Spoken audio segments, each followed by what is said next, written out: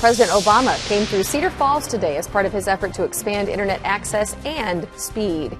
The president stopped by Cedar Falls Utilities, which is a big reason Cedar Falls has some of the fastest broadband connectivity in the nation. Fox 28 News reporter Kevin Barry explains why internet expansion isn't the only thing on people's minds. He has our continuing coverage tonight.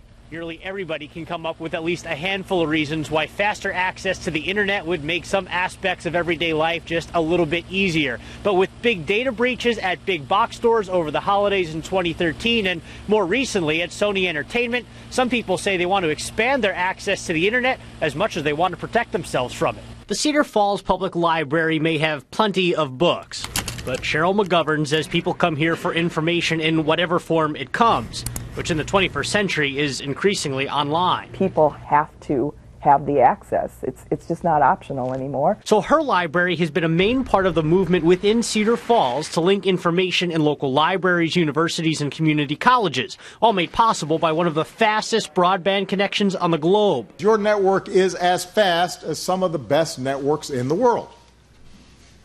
There's Hong Kong, Tokyo, Paris, Cedar Falls, right? All that broadband access means local businesses like Jenny Baver's, Fig and Frolic use it a lot, especially when customers use credit cards. It also means if they aren't careful, they could be open to data breaches and hackers. And our customers, they do have some hesitation, and I can understand why. I guess those of us that are on the good side have to stay on our toes. So while almost everyone you speak to in Cedar Falls, regardless of party, is proud the president is coming through for a pat on the back, we know it works because of you.